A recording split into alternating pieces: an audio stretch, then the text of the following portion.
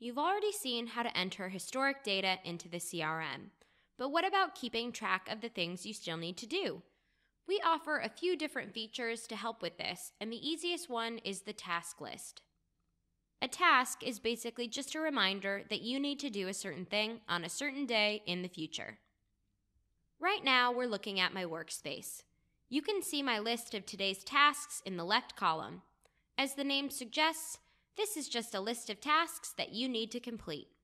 Each task has a due date, and this list shows any tasks due today, plus any tasks due in the past that aren't marked as complete yet.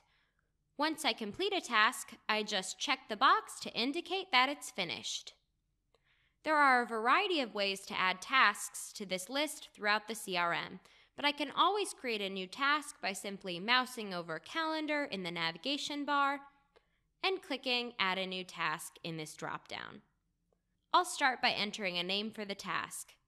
In this case, I'll say that I need to clean my office today.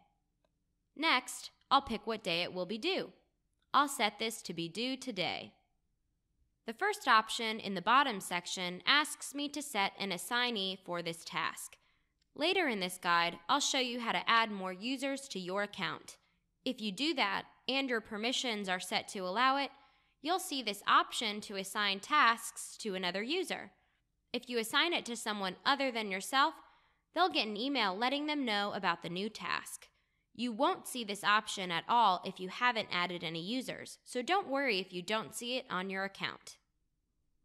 Next, I can choose to put this task on any of my calendars.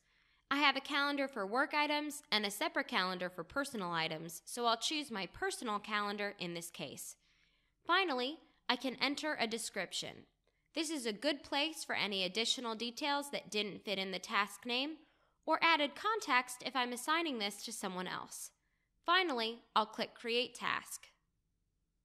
Because I set the due date as today, it immediately shows up in today's tasks under the section for my personal calendar. If I had chosen a date in the future, it wouldn't show up here yet because the task list only shows tasks that are currently due.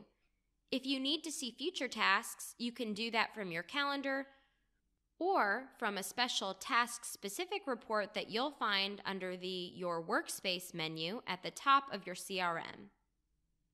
The task we just created is fine for remembering to clean my office, but what if I need to remember to follow up with someone, like giving them a call?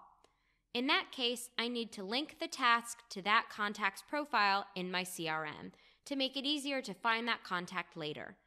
First, I'll pull up the contact I need to call. And on their profile page, I'll click the task link on the left side to enter a task that's attached to them. This works just like creating the task we already scheduled for today, but since I'm creating this from John's contact record, it says at the bottom of the window that the task will be linked to John. I'll quickly fill in the details and save this follow-up task. Linking this task to a specific contact can be helpful in two ways. First, when you view a contact, you'll see a list of upcoming tasks for that particular person.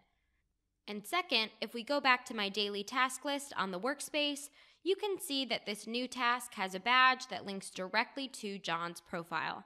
This makes it easy to quickly jump to John's record in my database to enter notes and other information when I make that call.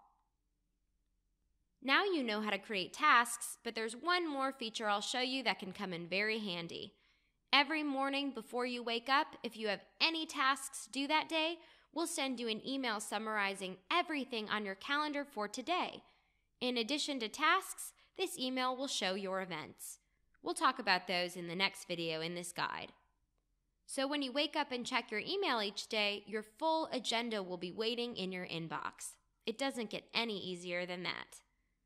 Go ahead and try adding some tasks.